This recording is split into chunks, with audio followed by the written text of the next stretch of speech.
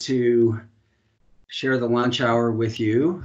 I will discuss for the first half of this presentation some issues around climate and clean energy policy among Western states and utilities, focusing on the 8 states that we might call the Rocky Mountain region. I know that's bigger than this chapter of AWMA, but I'll try to talk about the West Coast as little as possible, but that's unavoidable if you're talking about the West. And then Keith Hay will take it from there and provide some more detailed information on the work underway in Colorado. So you may or may not be familiar with the Center for the New Energy Economy at Colorado State University. The center was founded in 2011 by our former governor, Bill Ritter.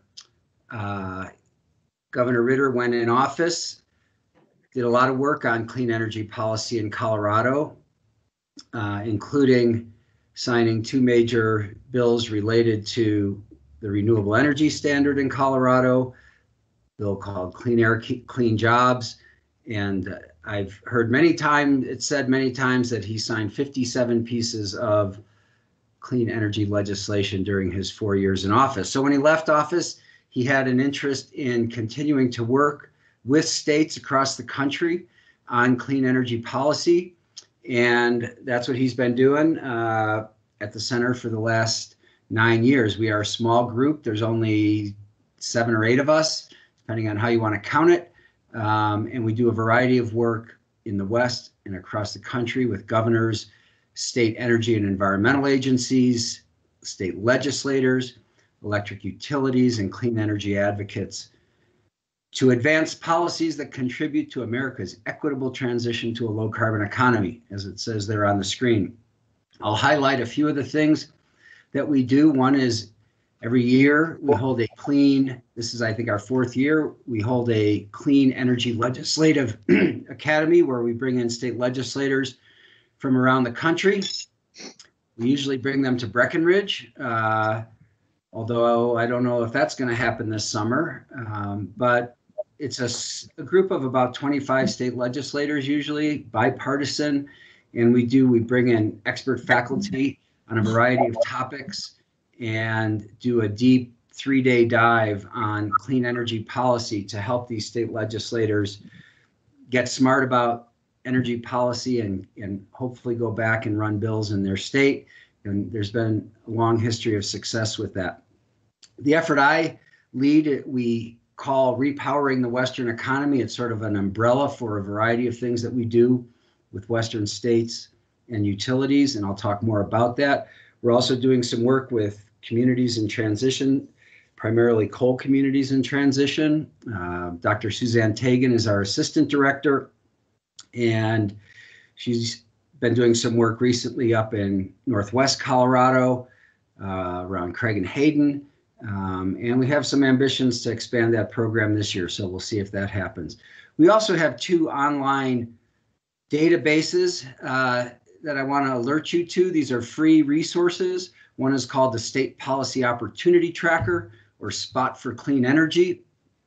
And that tracks a variety of energy policies across all 50 states, I think 37 different policies, where each state stands on those. And then we also have something called the Advanced Energy Legislation Tracker, where we track energy legislation in state houses across the country. So check those out.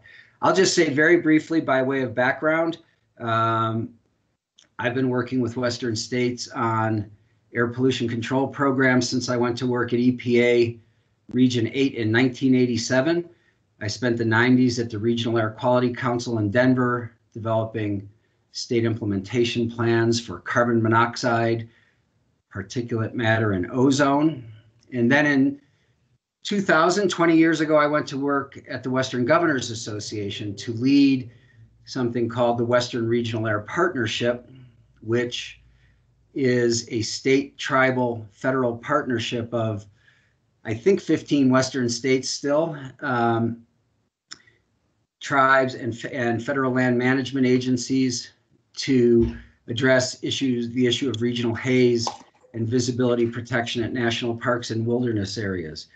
We have on this call, I see my good friend and colleague, Tom Moore, who now leads that effort at Westar. And I see that we also have Mary Ewell, the executive director of Westar, the Western State Air Agencies, on the call. So that's a tough crowd for me. I can't get away with much with them looking over my shoulder, but it's great to have them. Then 13 years ago, I want to focus in the short time I have today really on carbon policy, which has been the thing for really the last 15 years. And as you are probably aware, in 2006, the California legislature passed the Global Warming Solutions Act of 2006, or AB 32. I think I usually have a copy, of that somewhere handy here at my, sort of like the Constitution, some people.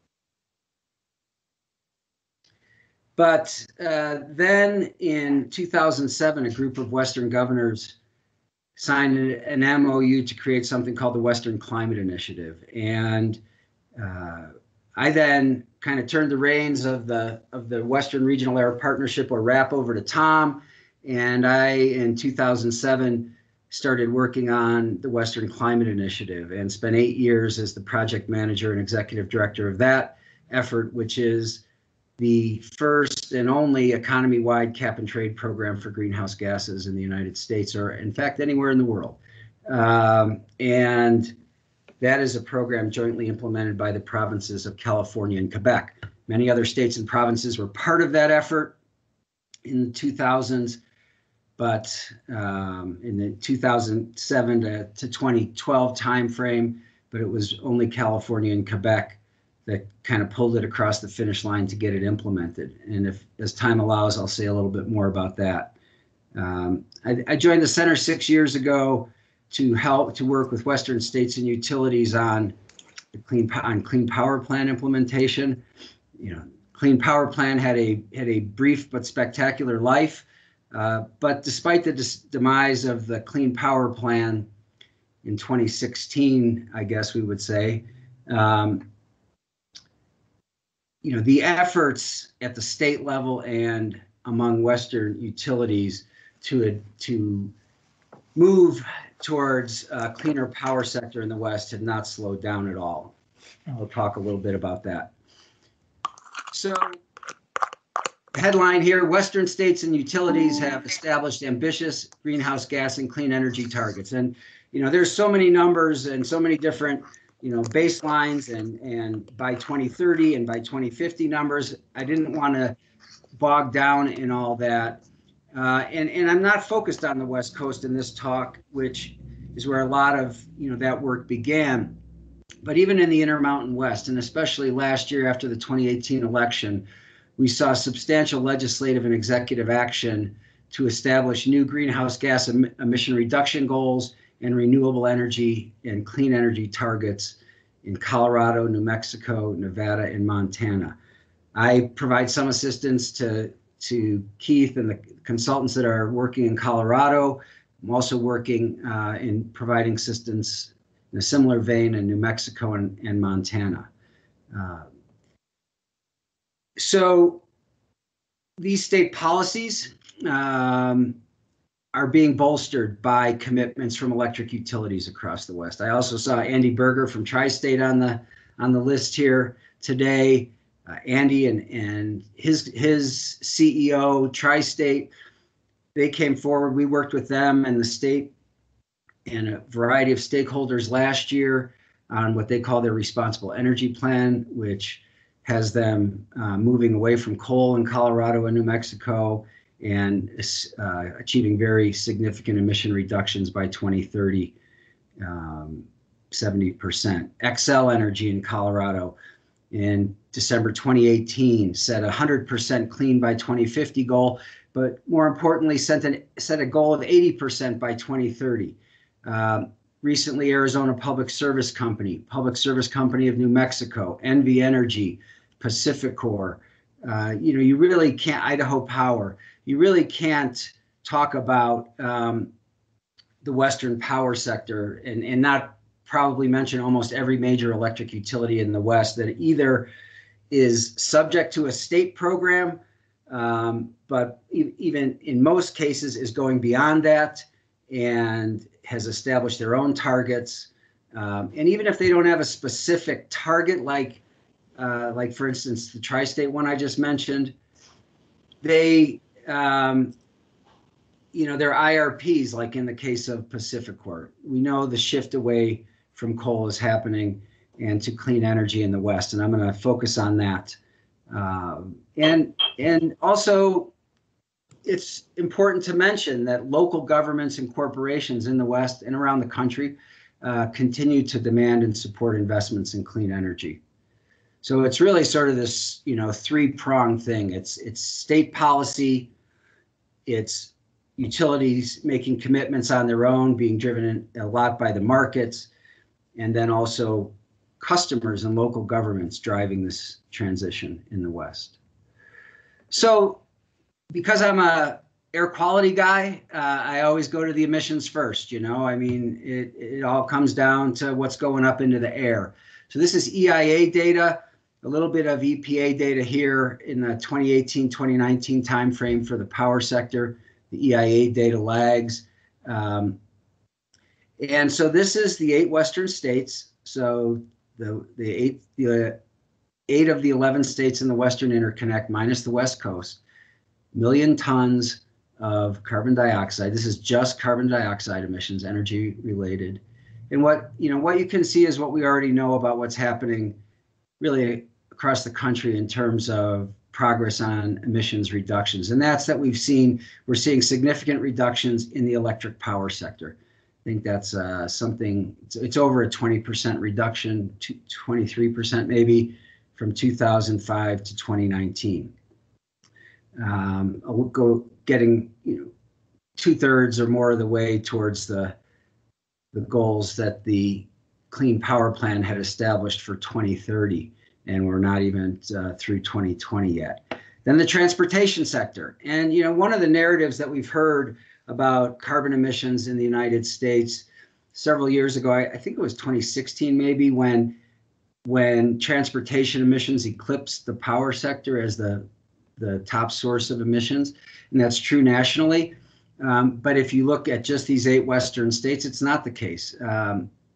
It's still the power sector. The difference, of course, is that the power sector is coming down and the transportation sector has flattened out. This is the 2008 recession, basically. And in fact, since 2012, and this is true here as well as nationally, emissions from the transportation sector have increased, not a lot, but have increased every year since 2012. And then residential and commercial and industrial emissions basically flat. So when you consider these ambitious goals that states have set, or that state legislatures have set to achieve, sort of the standard, if you will, is like 45 to 50% by 2030. These are very ambitious and challenging goals to meet, especially in the absence of meaningful federal policy. And this story of states having to take the lead on clean energy. Somebody needs to mute, please. On climate and clean energy, states taking the lead, it really goes back to 2005. It was at that point that the Kyoto Protocol kicked in and the U.S. opted out of that. And that's when states really started to step in. California with AB 32 in 2006, the Northeastern states with the Regional Greenhouse Gas Initiative at that same time. And so now we're still in that mode 15 years later, and states are leading the charge. And that's good news, but it's also really hard, not only in the absence of supporting federal policies, but now in a dynamic where the federal many of the federal programs and rules that we had in place or incentives are being rolled back on autos, on power plants, on renewable energy. So, where are we going? Obviously, that question, if we were having this talk 3 months ago, would have been one story. Now, who knows? What the impact of COVID and the economic recession is going to be long term on emissions is anyone's guess. And it's diving very deep on that question is probably more than I have time for, but it's interesting. So I'll just move on. But I just want to kind of make this point using the national transportation sector emissions that. Here's the 2008 recession, and emissions bottomed out in 2012, but then they creep up. So I wouldn't be at all surprised if we see a similar thing over the next few years. And then by 2025, we've sort of see a similar curve to this one. This is just for transportation, but it points out how challenging this issue of addressing transportation emissions is. Not just in any individual state or region, but also nationally. And I just one thing I wanted to say, kind of back on this long-term trend slide. I mentioned Kyoto kicked in 2005. The U.S. target under Kyoto was 7% below 1990 levels by 2012. We still haven't hit that in 2018. When you look at the latest EPA data, we're still above 1990 levels by a few percent. We're now sort of then that was replaced by Paris and the U.S. commitment under Paris of 26 to 28% below 2005 levels by 2025. By 2018, we were not quite at 10%. So it seems that despite this dramatic transition that's happening in the electric power sector, if you look at greenhouse gas emissions in the whole, there's not that much progress that's been made, and a lot of challenges ahead, and a lot of those challenges are just going to be harder now in the next few years. Okay, I'm going to talk about the power sector for about 6 minutes, and then turn it over to Keith. I think everyone's on this call is probably aware that there are 3 power grids in the West, and we're here to talk about the Western Interconnect. There's very limited interties between the West and the other grids. And I'm going to break that down wrong slide.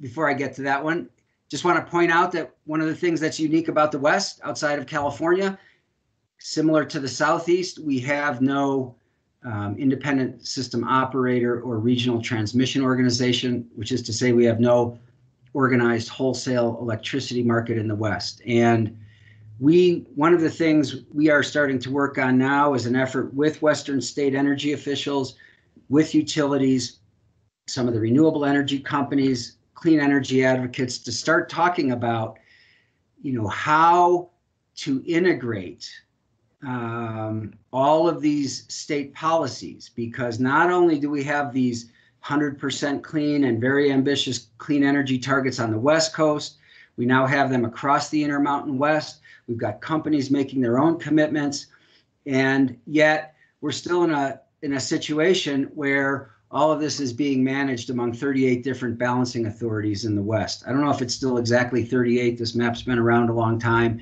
may even be more, but you get the idea.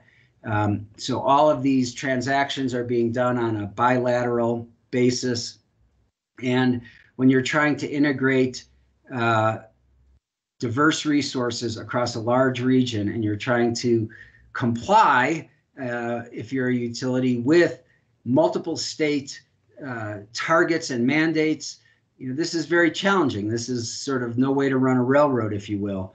And so, the happy day when there's a regional transmission organization or two in the West may come, but in the meantime, things are moving ahead, and we're doing some work with states and utilities in that area. And these 2 graphs, and I'm going to take a few minutes here and let you absorb these. This is EIA data. You can go on their electricity data browser yourself and make your own squiggly lines if you like. And what I've done here, and these two charts are the same in terms of the scale, okay, and the time period, and the categories. The difference is this is the 8 Western states, and this is net generation in 1,000 megawatt hours, and so it's thousands of megawatt hours, which so that's 200 terawatt hours. This is a 12-month rolling total, so these are sort of an annualized number, and this data goes all the way through February of 2020. So, this data point is the 12 months preceding February 2020, so it's a rolling total. And what you see in the 8 Intermountain West states is, first of all, a huge reduction in coal. I think that's almost a 40% reduction in coal generation, really just in about 6 years. Okay, so this is going down fast, and we know that many other coal plants are going to be retiring in the next 5 to 10 years. We do see an increase in gas, but we also see a big increase in renewables, and this, with hydro and nuclear staying pretty flat. If you then look at the entire 11 Western states, you see a very different picture. The 8 states produce about half of the power on the Western grid, and the West Coast states produce the other half. And what's notable there, of course, is, first of all, the hydro, the red line, okay? So it's down here at, 40 or less than 40, and now we're up here at 200 terawatt hours. So, huge hydro resources. What's also interesting is that, the variability of hydro, right? And this is associated with climate change now and into the future. What can we rely on for hydro?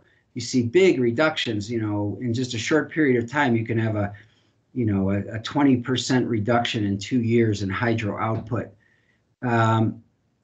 And what's interesting, always been interesting to me since I started making these graphs, is how gas generation tracks with hydro. We have not seen overall an increase on average in hydro and gas generation. What we've seen is this variability with hydro. What you can also see is the coal line looks almost exactly the same, both in shape and in scale, and that's because there's very little coal. There's no coal in California. There's very little coal in Oregon and Washington, and that's all set to retire. But here's the big story, is the increase in renewables. And I tried to get some reporters interested in this last month, because I see all these stories about, so such and such a region or such and such a company, last month renewables produce so much power and more than coal. But here's the story in the West, is that those lines crossed earlier this year, I think at the end of January. So we are now on an annual basis producing more electricity on the Western grid from renewable energy than from coal. And that's the first time that's happened. Those lines just crossed. And this is non-renewable, non-hydro renewables, right? If we go back, and you add hydro and renewables, and then what nuclear there is, we're actually right now at exactly half zero carbon power on the Western grid. Okay, I'm basically out of time, and I want to, we can maybe come back to this after Keith's done or as time allows, but the way that companies are dealing with this, this mix of resources, this mix of economics, this mix of state policies right now, in the absence of an organized wholesale electricity market, is through the Western Energy Imbalance Market. You see the map here of all the companies that have joined that. You see information here on all the money that's been saved through these short-term, these are like hour-ahead deals that are being made to balance the electricity supply and demand in the Western U.S. There have been times in recent years, especially around this time of year in the shoulder season, where California was paying Arizona to take power because it was solar, because it was more cost effective than to curtail that. We have had a number, this map has not been updated to include the Colorado utilities that have recently committed to join the energy imbalance market. And those same companies with Cal ISO are moving to extend this to a day-ahead market, the extended day-ahead market, which is essentially an expansion of the EIM to get more of the efficiencies out of the system and to use the lowest cost and cleanest resources. That's not the only action in the West, and the Southwest Power Pool, which does have some interconnection on the eastern side of the Western grid, has recently initiated their own energy imbalance market, and you can see the list of companies here, including Tri-State, that are have announced their intention to be part of that market starting next year. So I'm going to stop there. I did have a slide on low carbon fuel standard, which is an interesting program that California and Oregon have in place for the transportation sector. And you might want to look into that if you're not familiar with it. And then, just this whole concept of market mechanisms. There's a number of examples going back to the acid rain program, the EU ETS, RGGI, which I already mentioned. Right now, there's an effort by Northeast and Mid-Atlantic states to adopt a cap and trade or cap and invest. People like that better. I think it's actually more descriptive term for it. A cap and invest program for the transportation sector. My understanding is that those states all need to get legislative authority to implement that, and they're way down the road on this. They've been working on it for years. And I think most of them are intending to seek legislative authority soon. And so it will be interesting to see how the economic situation with COVID might impact their ability to advance that clean energy policy, because that's really the big question. Like, as we rebuild out of this economic crisis, what's the opportunity or what steps will be taken to rebuild cleanly, for a way to say that in shorthand. I just want to point out with the Western Climate Initiative, which I mentioned, implemented by California and Quebec, it's economy-wide, covers 80% of the emissions. The first phase of that was from 2013 to 2020, and the goal was to get to 1990 levels by 2020. California actually achieved that, I think, in 2016. But things are going to get really interesting with this program starting next year when it kicks in to its next phase. And the target there is a 40% reduction by below 1990 levels, which is essentially current levels, by 2030. And this was adopted 3 years ago by the California legislature on a 2/3 majority vote, which inoculates it against any of the lawsuits or challenges that program previously experienced when it was originally adopted by only a majority vote, because a supermajority is required in California to add a tax, and that was the argument. So a lot more to be said there, but these market mechanisms are advancing in certain places around the country, but we also know how hard they are to get across the finish line. Witness the Republican Senate caucus in Oregon walking out and denying a quorum 2 years in a row. The governor, sending state troopers out to look for him, and 2 failed ballot measures for carbon tax in the state of Washington over the recent past. So a lot to like about market mechanisms and the funding that they can bring to fund clean energy programs, but also a clear understanding of how challenging those programs can be at the state level. And yet, as I said, we're in this position where states are sort of having the lead in the absence of anything meaningful happening at the federal level. At least that's my editorial comment that I will end on. And now I need to stop presenting, and we'll deal with questions as Miriam and Sergio see fit. Does anyone have questions for Patrick right now, or should we go ahead and have Keith speak first?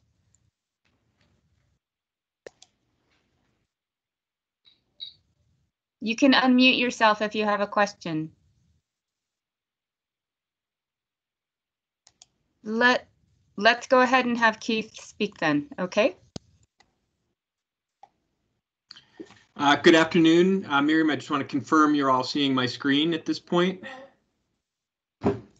Yes, we are. Great, thank you. My name's Keith Hay. I'm the Director of Policy at the State Energy Office, and I appreciate the opportunity to share lunch with you this afternoon. I wanted to do a couple of things in the time that we have.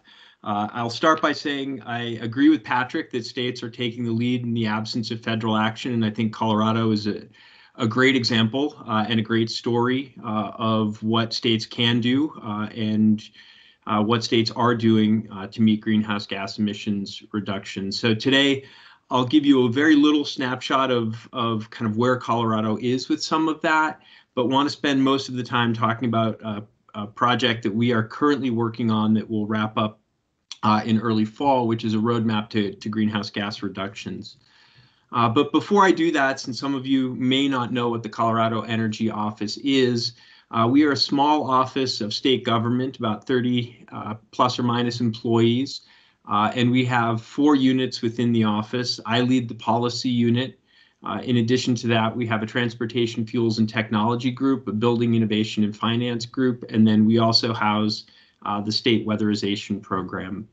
Our building innovation and finance program has done a lot here in Colorado to help businesses and consumers with low interest loans to make investments in energy efficiency and renewable energy.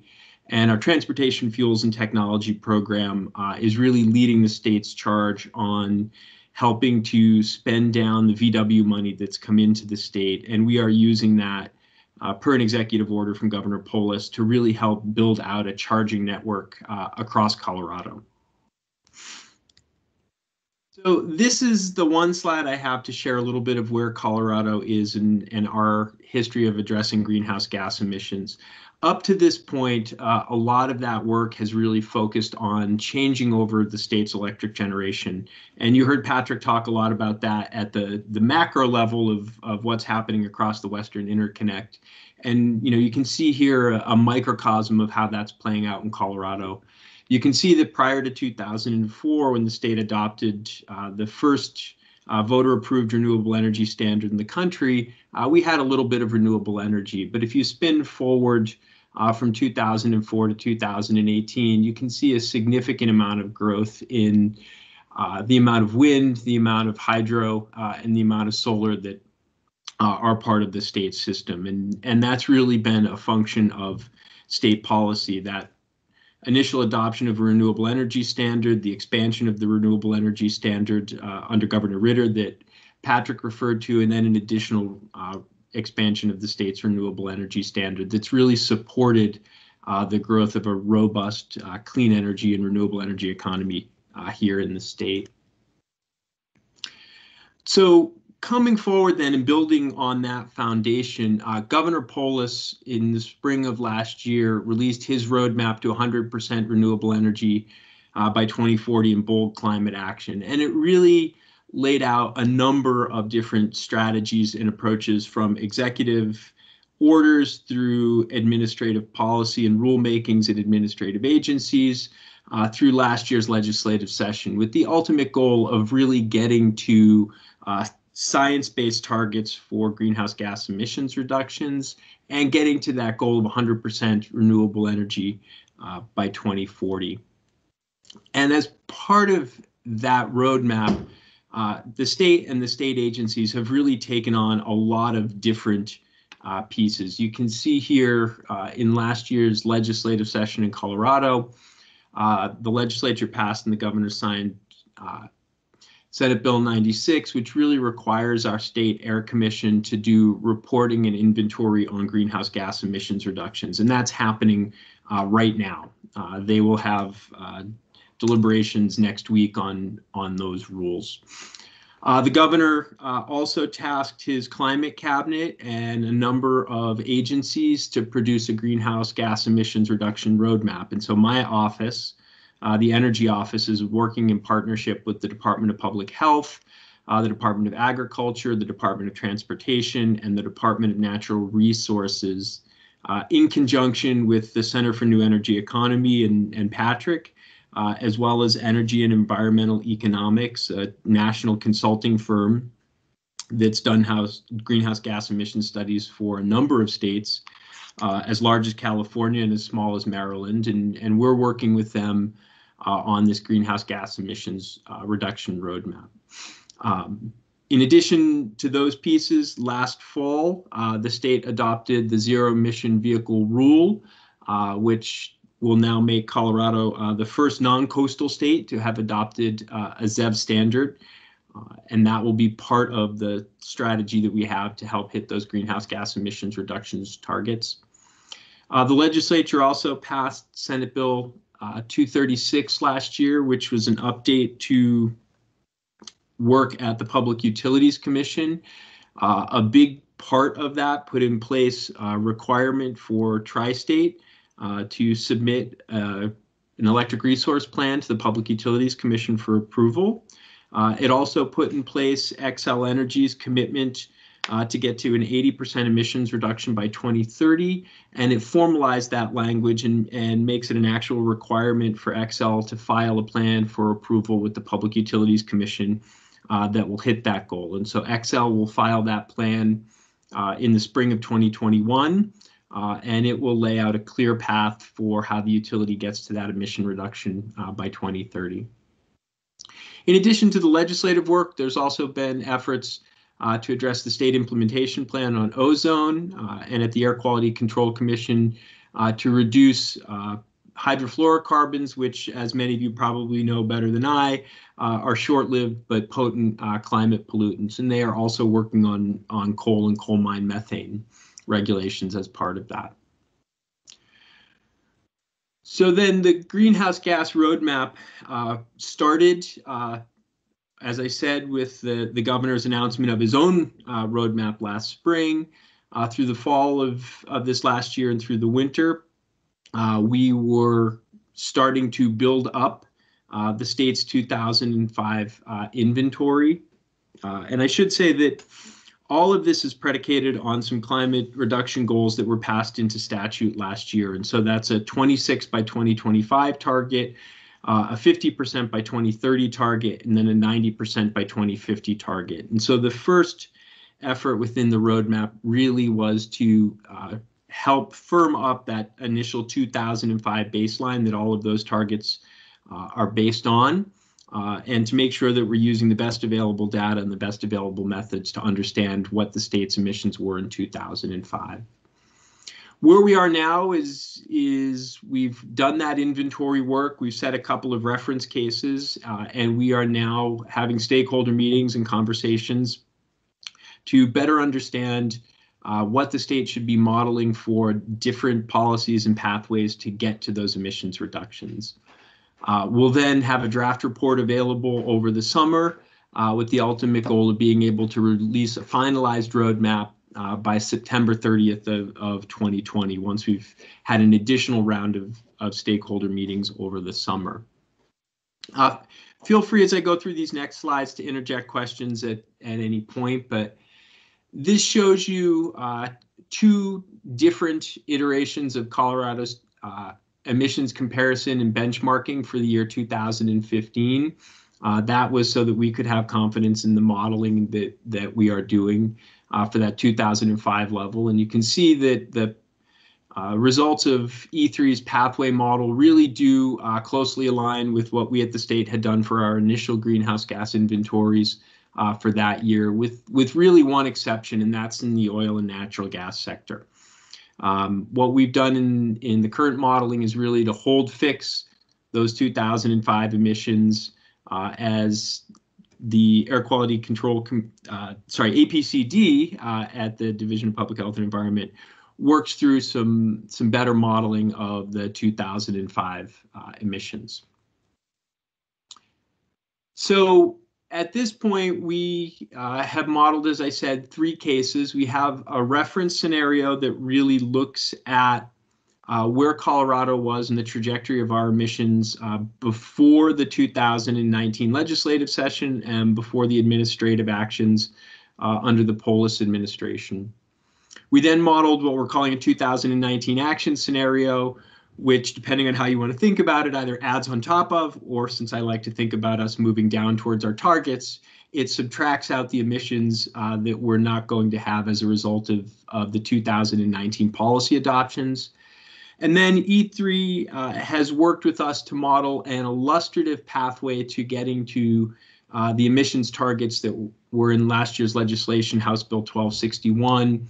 And right now, we've really focused on those near-term targets of getting to a 26 below 2005 levels by 2025, and then the 50% by 2030.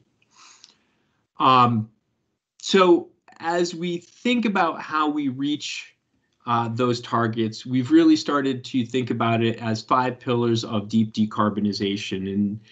And 2 of those we think of on the demand side for electricity and fuels. 2 we think of as being on the supply side for electricity and fuels.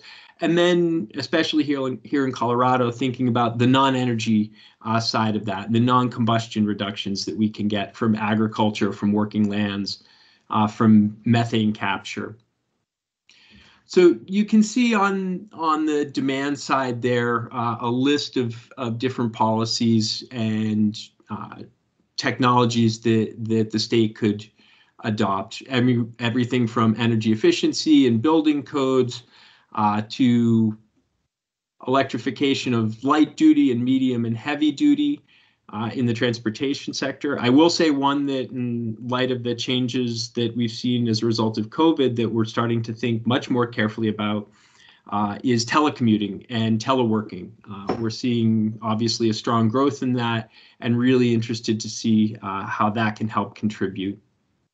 We're also thinking through the possibility of low carbon fuels, and then additional low carbon electricity generation.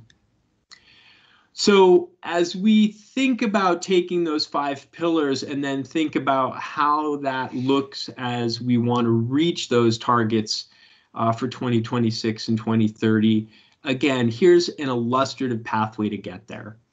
You can see that the largest wedge of all of this is really clean electricity.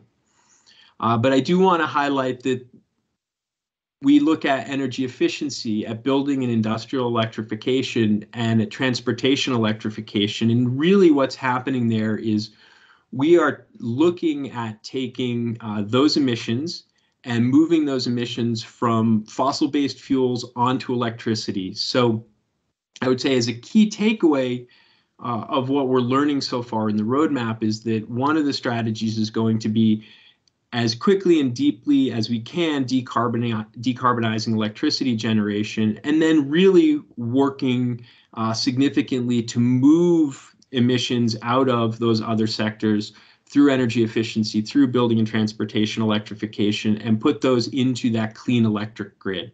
And that's really the first thing we're seeing as sort of a preliminary result. So as part of that, here's one snapshot of a potential electric supply under the House Bill 1261 targets, looking at 2015 out to 2030.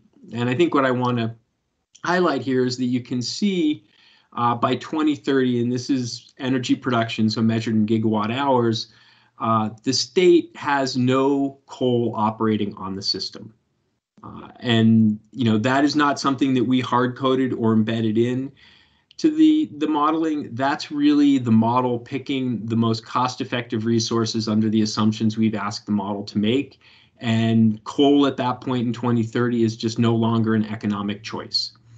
So you see gas being that bottom piece of things, but you see a large amount of solar and wind. It's hard to see, but there's a very small sliver of CCS and biogas that are in there. If you look to that upper right side for a moment, you can see that by 2030, Colorado achieves an effective renewable portfolio standard of 75%. So that's well above where we are today and well above anything in Colorado that's in statute.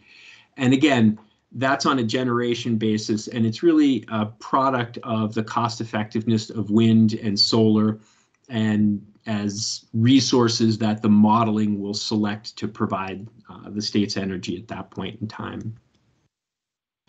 I think this is my final slide, but I wanted to end. We have recently released a new electric vehicle plan for Colorado.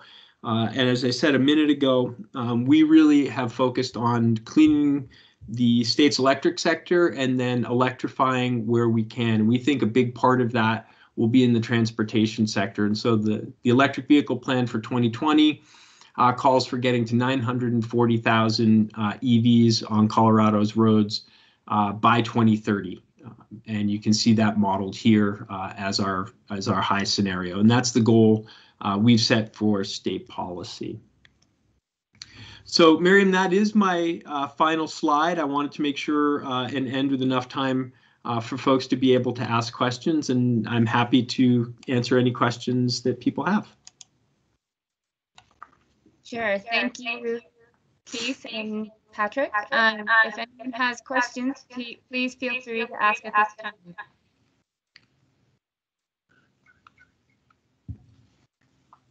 Be sure to unmute.